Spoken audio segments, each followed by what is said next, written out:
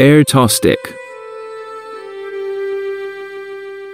A long time ago on the Kazakh steppe, there was a man called Er who lived happily with his wife and 8 sons. There was a legend that one of their sons would grow up to become a hero. This hero would destroy Bapi Khan, the lord of the underworld. When Bapi Khan heard this legend, he sent a terrible coldness to the steppe. Because of the cold, life became very hard for people. Er knew he had to send his sons to find food for their livestock.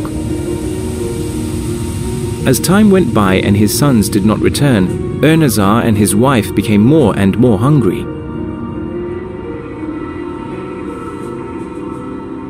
One day, Er caught a horse and gave the brisket to his wife to eat.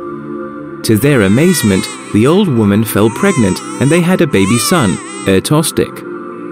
The boy grew up very fast and was soon a strong, handsome man. He met a beautiful young woman called Kenjiken.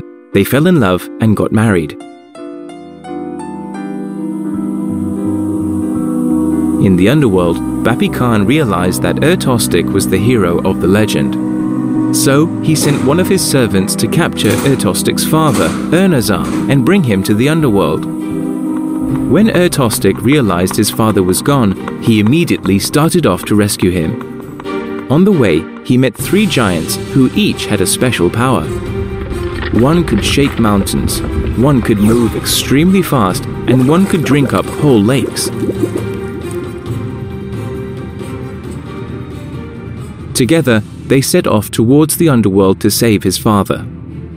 When he reached the underworld, Er Tostik faced many challenges, but with the help of his friends, he was able to rescue his father. Bapi Khan got very angry. He sent a dragon to eat the sun egg of the Samruk bird. This would bring the whole world into darkness. Er Tostik and the giants fought with the dragon and won. They brought peace and happiness to the steppe.